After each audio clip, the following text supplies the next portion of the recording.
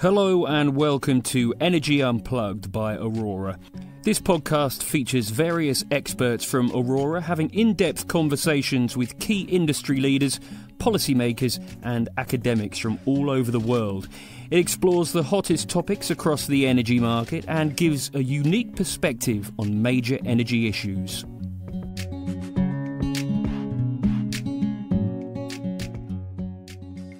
Welcome to Energy Unplugged.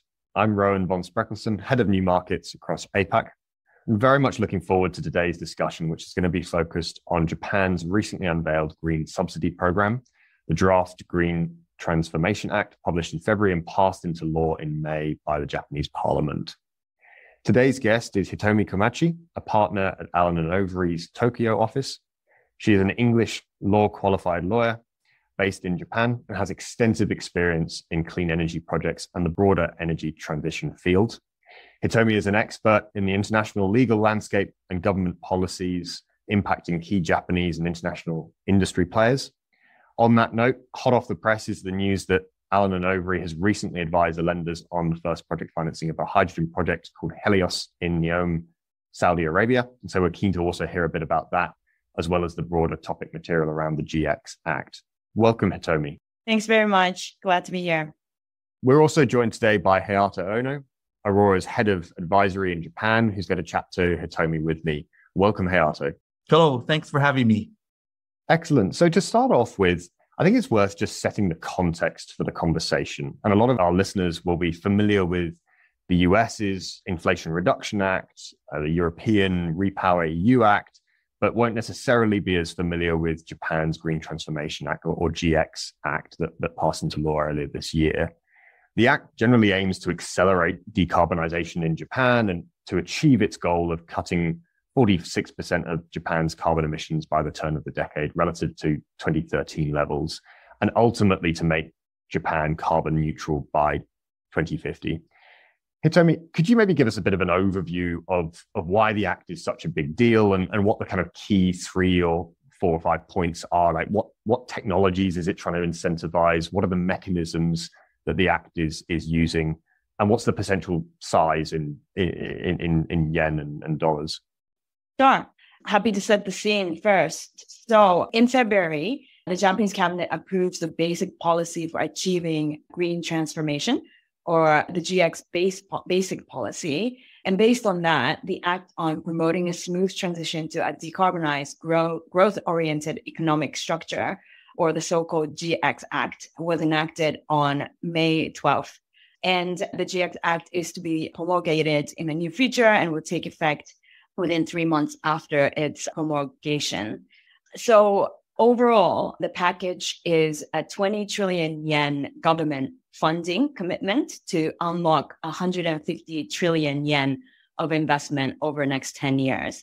In US dollars, that's $150 billion government funding package and $1.1 trillion of investment to be unlocked over the next 10 years.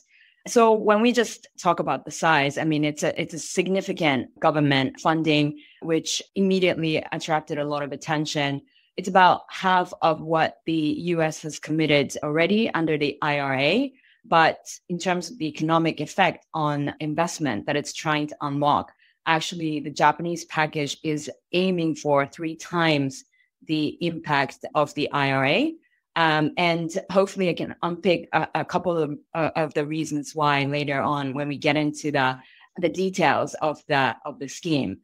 But just to talk a bit more about the general sort of overview, the Act seeks to incentivize sectors in technology that promote energy security, competition, and decarbonization at the same time in and outside of Japan, including renewable power, nuclear power, hydrogen, ammonia, CCS, battery supply chain, sustainable aviation fuel, marine fuel, e-methane, and many others. And that alone is in the energy sector, but it's also trying to, accommodate AI and technology innovation in general. A new entity called the GX Promotion Executive Committee has been established, and the organization will collect fossil fuel import and emission charges that will be charged to support this funding package. So the way that the government is planning to raise the $150 billion is through their government bond issuances over the course of next 10 years. It's trying to repay that over the course of that period and beyond through obtaining fossil fuel import charges and emission charges that will be imposed on the power generators in Japan. So it's really ambitious and comprehensive, as you see. There's plenty of things to work out, but personally, I'm really encouraged by this act. We should recognize the fact that it's got the scale and to have a real impact, not just in Japan, but globally. And it has carrots and sticks, which certainly required to make progress on energy transition, just transition, and decarbonization as a whole. 4 years ago, I was sitting with clients at their offices, wishing for something like this. And to us, it's sort of like, it's finally here. We're excited about it. We want to work with it. We want to make sure it's a success for everyone. Yeah, I couldn't agree more with that. And I mean, it is a hugely wide-reaching scope. And as you say, that the yen and dollar amounts are huge. Now that it's actually been enacted, what are some of the major kind of challenges of delivery of such a wide-ranging scope and act itself? Yeah, sure. Yeah, the flip side of having such a wide-ranging and aiming to be a comprehensive package is, of course, how we allocate then the funding commitments across the many purposes. And what has come out, quite prominently is the hydrogen and ammonia CFD scheme, which we can talk about a bit more detail. That's got $60 billion of sort of allocation together with other hydrogen and ammonia funding schemes. CCS will get around $30 billion, but we don't know how those funding, buckets will work with each other because, of course, Japan is looking at blue hydrogen and ammonia. So, there may be some overlap between the CCS funding and the hydrogen and ammonia CFD scheme. We don't know. So there is a lot more to be worked out in terms of how the funding is going to be allocated. The other thing is that Japan only has a voluntary carbon market so far, and establishing a carbon pricing and carbon market is key to the stick side of the package. And the current plan is that the charges to be imposed on the power generators and importers of fossil fuel will be set around 2025, 2026, that kind of time frame. But at the same time, in order to signal to the investment community what the cost is going to be of using fossil fuel, the earlier we can, put out that signal, the better, so that people can start modeling it to see what the impact is and to really see the benefit of energy transition investment as a whole. And so, I know that it's that one of the most challenging pieces to be worked out in Japan because of the lack of, cap and trade system like we see in EU and other places. But that's a really important piece that the government should be really focused on, in my view. You mentioned the hydrogen and ammonia part of the scheme there. I was recently at a APAC hydrogen conference where this support for the whole hydrogen supply chain was creating a huge amount of interest and optimism generally, in large part because some of that money is targeted domestically, but also allowing money for clean hydrogen and ammonia production that is done overseas as long as that offtake and transport is shipped back to Japan. Can you maybe go into a bit more detail on what that looks like? It seems like it's potentially a huge deal for exporting countries like Australia, for example, or some other regions and markets where you might see that having a large impact. Yeah, sure. So as a firm, we're working on more than 14 international hydrogen and ammonia supply chain projects, and they span across North America, Europe, Africa, Middle East, and Asia. In terms of green hydrogen, the key exporter countries, as you mentioned, are Australia and some of the other countries that have cheap renewable power, both solar and wind, like in the Middle East, Saudi Arabia, of course, UAE, other places, Chile and other countries in Latin America and other parts of US are also suited to be big green hydrogen exporters. Japan's also looking at blue hydrogen. And so that is anywhere with gas reserves, really, if we can make CCS happen. And you already mentioned that Helios project financing, the first project financing of its kind of a green hydrogen project in Saudi Arabia, that didn't have Japanese interest on the equity side, some on the financing side, but not on equity. And so, I mean, firstly, for the skeptics out there, it is happening, and investment will happen in this space, even without the GX Act. But as you say, Japan's GX Act really puts this sector on another level, because that is seeking to unfold Japan as the next big destination market for hydrogen and ammonia. But not only that, the Act does target international supply chain projects. So I mentioned the $60 billion commitment of the government. The two main schemes that the government is working on to distribute that funding is one through the cluster support, where they will fund the projects domestically for the transport, storage, and usage of cleaner hydrogen and ammonia. And the other bucket, by far the bigger bucket, when we look at the capex of this, is the international supply chain project, where we're looking at, the upstream side of hydrogen and ammonia, like renewable energy production, or the natural gas, biomethane or biomass upstream project, the electricity transport, the water supply, and on the blue side, the CCS, and then the hydrogen production, either green or blue. And then importantly for Japan, there's also conversion for the purpose of the transport. So if it's going to be liquefied, the liquefaction process, the conversion to ammonia, if it's going to be transported by means of ammonia, and then marine transport. So bringing that back to Japan and importing it and reconverting it into hydrogen, or the medium in which it will be used in Japan. All of these components is being targeted by the supply chain subsidy scheme. So that's basically quite a bespoke subsidy scheme when we look at it across the globe. The EU members and UK have their own subsidy schemes, but targeting mainly domestic hydrogen ammonia projects, with the exception of Germany that has H2 Global, which is also targeting limited supply chain projects for Germany. But aside from Germany, Japan is probably the only other major country with a subsidy scheme aimed at international supply chains of this scale. Yeah, and I think it's done an excellent job of positioning itself with it as the importer of choice across APAC, specifically because of that, and essentially creating a lot of competition for exporting countries, particularly those that have historically exported a lot of fossil fuels, looking to transition those parts of their economies long term and remain relevant.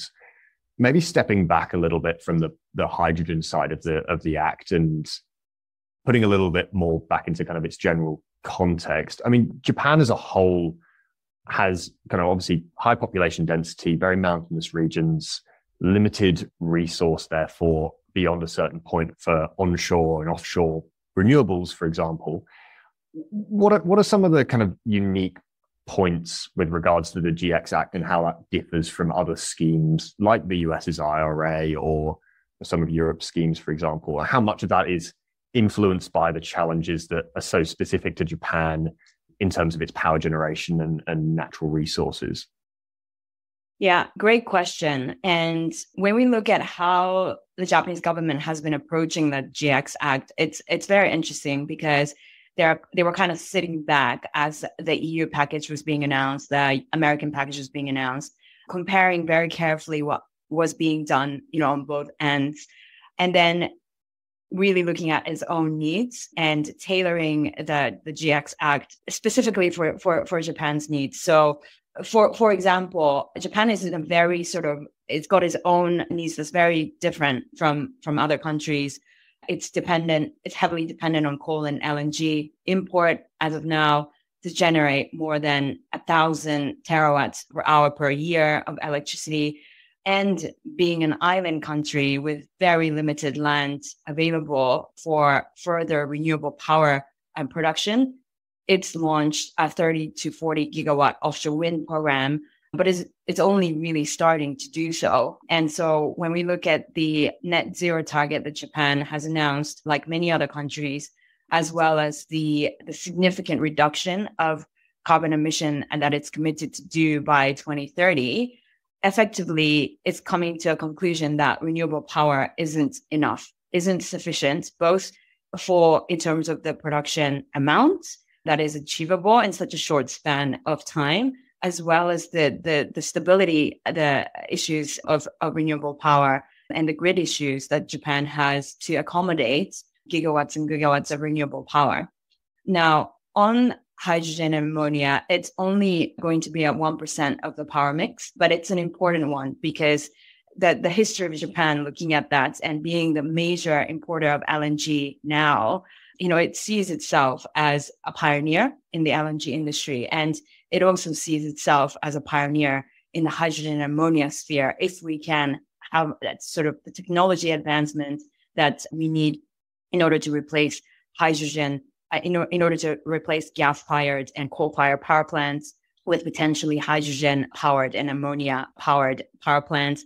And in doing so, actually creating a hydrogen and ammonia society that has wider implications on transport, so creating an e-methanol market, creating a sustainable aviation fuel market. So it's sort of trying to transform the power sector, but in doing that, allowing other sort of sectors to flourish, both from the sort of economic standpoint, but also from the decarbonization perspective. One area, of course, also is green steel, where, coal-fired blast furnaces should be replaced or can be replaced by hydrogen if we can make clean hydrogen happen. But going back to that conversation I was having with clients 4 years ago, clearly for Japan, if we don't transform the power sector, we can't make the demand market happen for all of these sectors in manufacturing, transport, and aviation.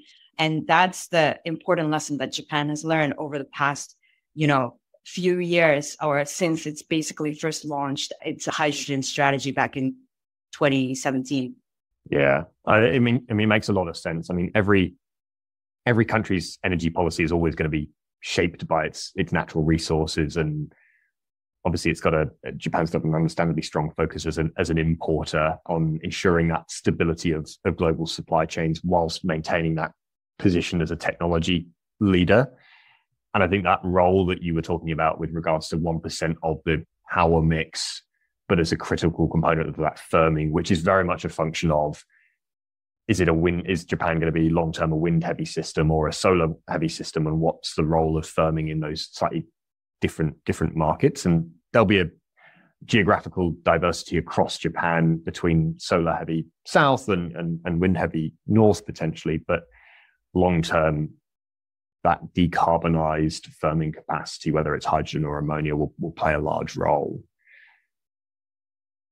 Just to kind of pivot slightly, well, I mean, we touched briefly on the US Inflation Reduction Act a couple of times, but I wanted to dive in a bit more detail and maybe do a bit of a direct comparison between the GX Act and the IRA. You mentioned previously about the size that it's looking to unlock.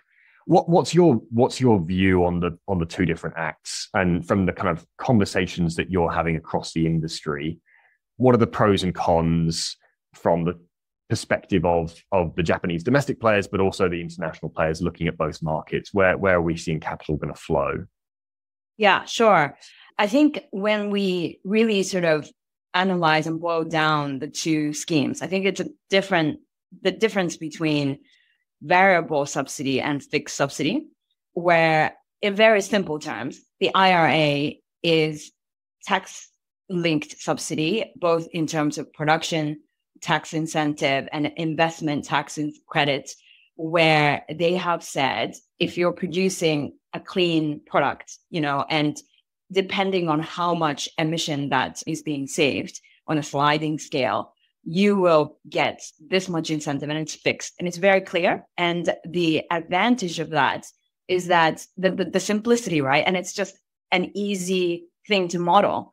And that's obviously very attractive to investors around the world and is attracting loads and loads of investment, from everywhere.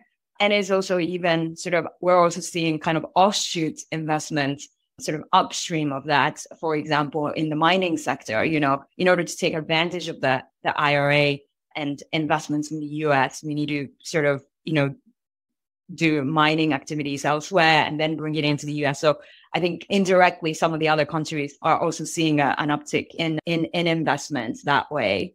Other countries like Japan, UK, Netherlands have gone the other way of the variable subsidy model, where the government is trying to subsidize difference between what is the price today and the bid price that the producers and bidders will compete for, and say, this is going to be realistically, this is going to be the price that we can produce green products.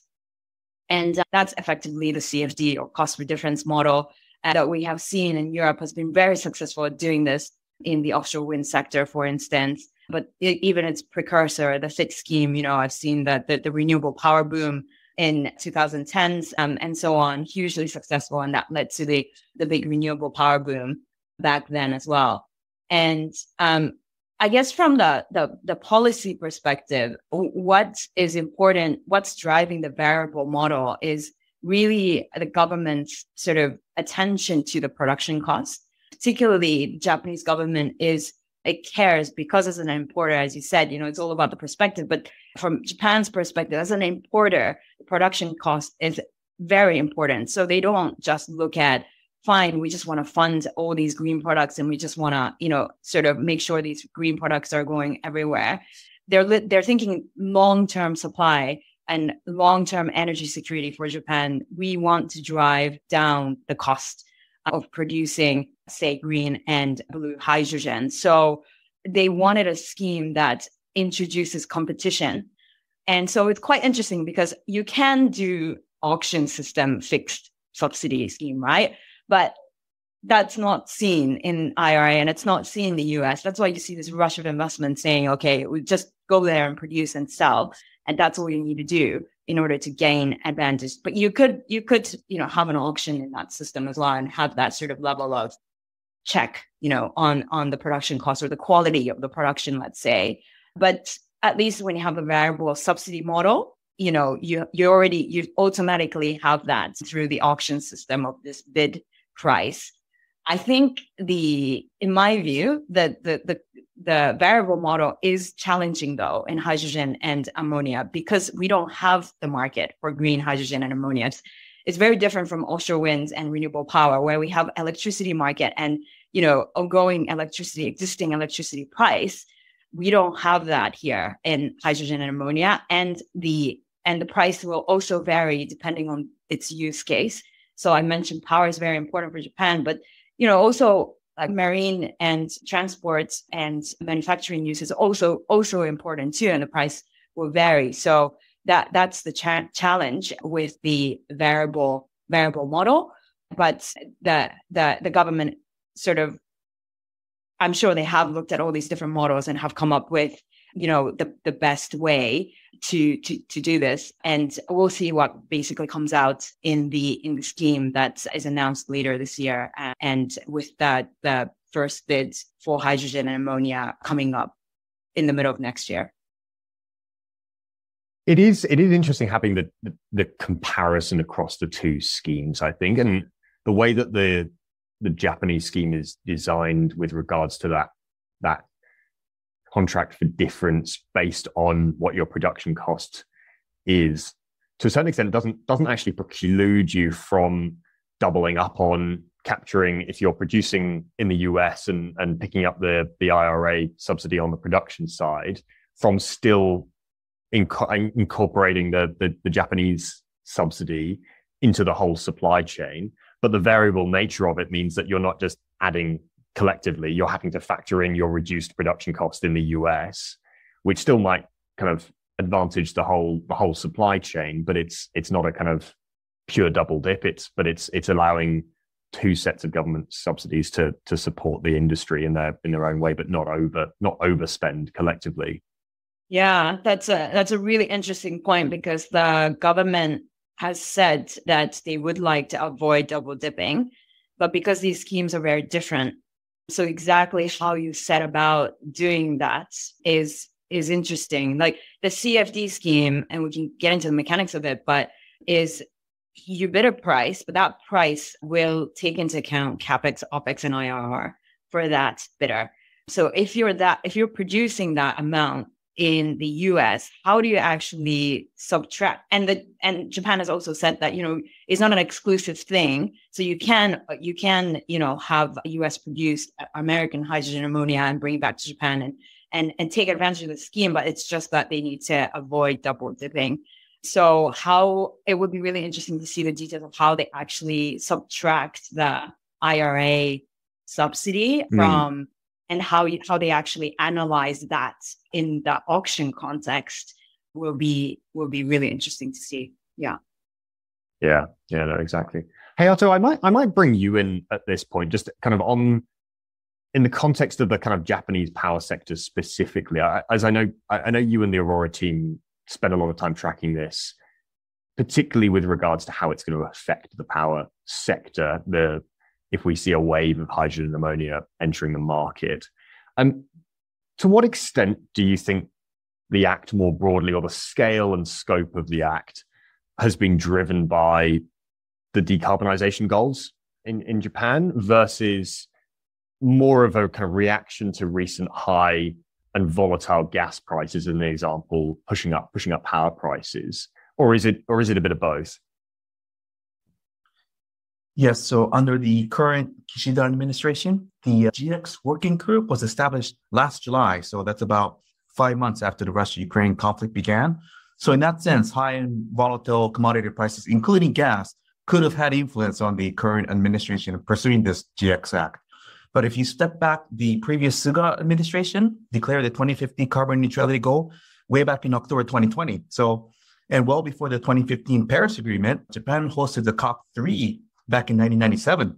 And Japan was very instrumental in establishing the Kyoto Protocol, which was the first international treaty to set emission reduction targets. So the GX Act itself mainly focuses on year 2030 and beyond in terms of achieving hydrogen ammonia procurement goals, domestic battery production capability, increased renewable capacity, and also developing innovative thermal technologies. So I do believe this GX Act is greatly driven by Japan's long-term ambitions in reducing emissions and also realizing carbon neutrality by 2050. So the GX Act will be really instrumental in helping Japan follow this path by establishing important milestones for Japan to achieve by 2030 and onward. Yeah, but I expect to a certain extent potentially sharpened a little bit of the focus on the security of the supply chains, just more broadly in that long-term decarbonized context, with regards to the kind of how dependent are you on one supplier versus another, etc. But no, I think interesting in that Japan has had a very much long-term view on decarbonization for a while, and that's been well signaled. Hitomi, I might come back just to, we touched briefly on there about the kind of mechanics of the supply chain subsidy there for hydrogen and ammonia, that component of the bill, with regards to how it relates to kind of American hydrogen, for example. Can you maybe lay out for those of the audience that won't be as familiar with the detail on this, just kind of exactly how that works? What do they cover? What kind of IRRs and the things? What areas of the Act do you think it can strengthen in to accelerate things further in that transition for the green hydrogen and ammonia side? I know it's kind of open to blue at this stage as well. Yeah, sure. And because it's quite a bespoke arrangement, so I can, appreciate that it's actually not an easy one to understand at times. So just picking on the supply chain scheme. So first of all, who is eligible? It's suppliers of hydrogen and ammonia. There could be traders or sort of captive users of hydrogen and ammonia, but the main goal of the scheme is to really target producers that will be supplying into Japan with Japanese off-takers. And having the offtake is a key criteria for this scheme. It's sort of a a condition for one of the sort of bid criteria that we would expect to be included. In terms of the scope of what type of hydrogen is covered, both green and blue is eligible, gray to a very limited extent if in exceptional circumstances there's clear path to decarbonization. And then for the duration, the CFD scheme would operate for a particular project for at least 15 years, but could be extendable to 20 years. So this is one of the longest subsidy schemes that we see in the market globally. So just on the CFD scheme, so I mentioned that there will be a bid price, which the bidders will say is this is the price that we, can sell this green or blue hydrogen to you for. And that price will reflect the IRR, CapEx, and OpEx. So you have a sort of a profile of that product that allows the investors and their financiers to recover their investment. And then what you have is a reference price, which is the existing price of the product. And in Japan's case, and this is also a very bespoke element of it, in the case of hydrogen, the reference price will be gas price. And in the case of ammonia, the reference price will be coal price. And here I just kind of link back again to Japan's, focus on power generation. So if we're talking about coal firing, to basically make coal and gas fired power plants greener, then this linkage makes sense. But from the perspective of using hydrogen and ammonia in other contexts, this link makes less sense. So what the scheme is sort of targeting is, at the moment where we have coal and gas power inputs and where we have the pricing for that, if we were to replace that with hydrogen and ammonia, then what's the difference? And the government will cover that cost. Basically, that's how the scheme will operate. But details are still to be worked out. And we're actually, like many investors, we have discussed with some government agencies around how they see some of these elements working. And some of the challenging aspects will be around this focus on production costs, because the government is very focused on, how do we actually drive the production costs down, and also securing cleaner products. And in doing so, there will be some kind of a review mechanism. This is what they have signaled so far, and to ensure that the product is meeting green certification requirements, which may change over time. And we don't know, for example, how that change will be reflected. And the more sort of ability for the government to review things in the course of a 15 to 20 year investment, the more uncertainty this creates for investors and the more risk that it creates for investor appetite. And so realistically, end of the year, they'll come up with a package and announce the details of the criteria for auction to start next year. If the investors then decide that it is, it does bring enough certainty in investment and profit for them and their financiers, then they will go ahead. If not, there are other sort of schemes around the world that they might take advantage of. But coming back to what you were saying, Rowan, I mean, after the GX Act has been announced, we have been in touch with a number of clients actually who have almost sort of developed their offtake strategy around the GX Act, or have shifted in some cases. We have some e-methanol startup company clients who have said, Japan is now interesting. Let's build a strategy around that. And some hydrogen ammonia clients elsewhere too. So it's a real focus. And I think there's a lot of attention on what's coming up towards the end of this year. Yeah, I think that is an important context there, just with regards specifically to decarbonizing the power sector, as you say, in terms of those subsidies and the deltas, because it's a quantifiable price delta, essentially. Hayato, I might toss back to you here on that kind of broader context of the goal of this is cost parity to fossil fuels for the power sector. What are you seeing on some of the work that Aurora has done on hydrogen costs at delivery in terms of the size of the subsidies it needs to be and that long-term cost parity? Is it realistic that hydrogen ammonia will get to cost parity with fossil fuels over the long term? Are we talking 2030s or are we talking 2050, 2070 in terms of timeframes? So the Japanese government has a target delivered cost of hydrogen in 2050 of 220 yen per kilogram or $1.6 per kilogram, which will be a point that would bring cost parity with fossil fuels.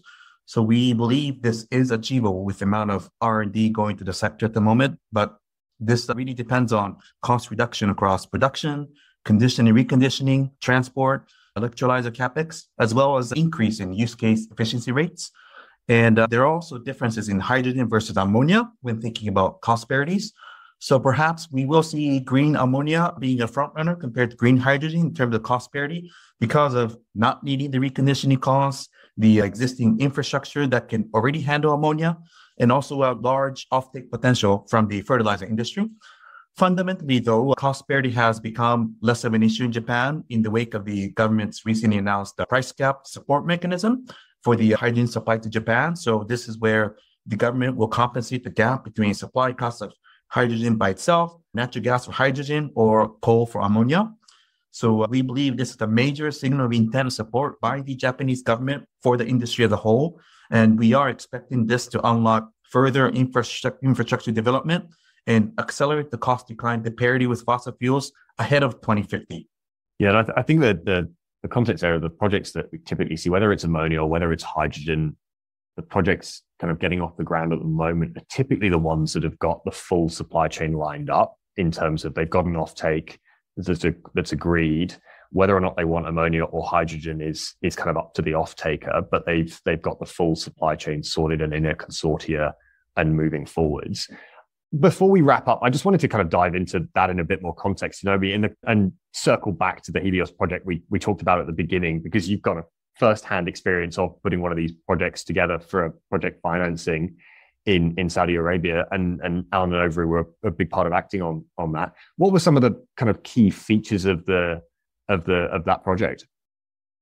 Yeah, sure. So it's exactly the point that you were discussing just now, the structuring points that we help clients with in terms of actually getting to FID on these projects, and how we ensure that the structure is both investable and bankable. And often with sort of the first mover project, you have all of these challenges like technology, offtake, lack of market, lack of precedence, and offtake is a key piece of the puzzle.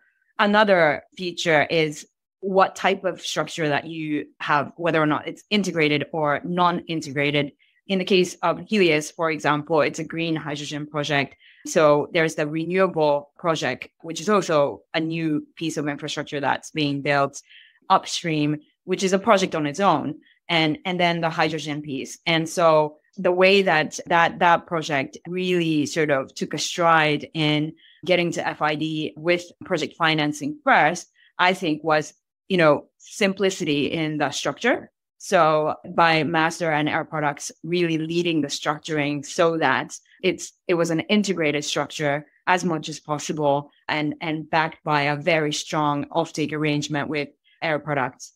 And so creating sort of in the complex sort of new environment and new features of a new project, creating simplicity of it in terms of an investment structure will lead to certainty or more certainty in the future cash flow, which allows financiers and investors to come in. So that's what we try to do on the Helios project. And it's, as I said, it was great that we did that one, because it may not be a blueprint for all projects globally, but we now have a track record, and a lot of other investors will be encouraged by that, I'm sure. And there is a lot of activity going on, not just in the Middle East, but globally. No, it's incredibly interesting. I'd love to spend another 45 minutes unpacking that in even more detail, but we'd probably have to wrap up there, maybe with one final question. This is something we typically ask most guests on the podcast. Who do you read or listen to in the Japan energy space that you think is always good, thought-provoking, kind of relevant to the space? Yeah, so in such a fast-moving sector, I mean, things can just change every day. And I use LinkedIn quite a lot. And actually, Hayato-san and I connected way before this podcast, thanks to LinkedIn as well. But just sort of listening to a lot of commentators on LinkedIn is quite interesting. Like in Australia, there's quite a lot of really active investors that post things. And so I read a number of them, including the Japanese investors. It's very interesting to get their perspective, and also chat to their colleagues in Japan as well. But the other publication I wanted to just mention is that when I started looking at hydrogen deals, I came across it thanks to Tokyo Gas. So they have, and this is more for the Japanese listeners out there, they have a Japanese publication called LNG, 50 Years of Trajectory and Its Future. And that was really interesting to me. It's a record of how Tokyo Gas, along with other companies, pioneered the LNG industry. And there's a lot of comparisons that could be made between hydrogen and ammonia project supply chains and LNG supply chains. So I thought I'd recommend it to those that are interested. Oh, perfect. I've just made a note of that. We'll definitely check that particular one out. Thank you so much, Hitomi, for your time today. We've covered a huge amount of content, but that was an excellent overview. I'm fascinated to hear about the Helios Hydrogen project as well. We're incredibly appreciative of your time. So very much kind of all the best. And thank you so much again. Thank you so much. It's been fun talking to you, Rowan and Hayato-san, and looking forward to continuing this discussion at some point. Excellent. And thanks Hayato as well to you. Yes, thank you. That was Rowan von Spreckelsen, Aurora's head of new markets across APAC, talking to Hitomi Komachi, a partner at Allen Overy's Tokyo office, and Hayato Ono, Aurora's head of advisory in Japan. Do keep an eye on our podcast feed for more in-depth conversations with senior members of the energy industry. The best way to do this is to subscribe on whatever platform you use. Thanks for listening, and goodbye.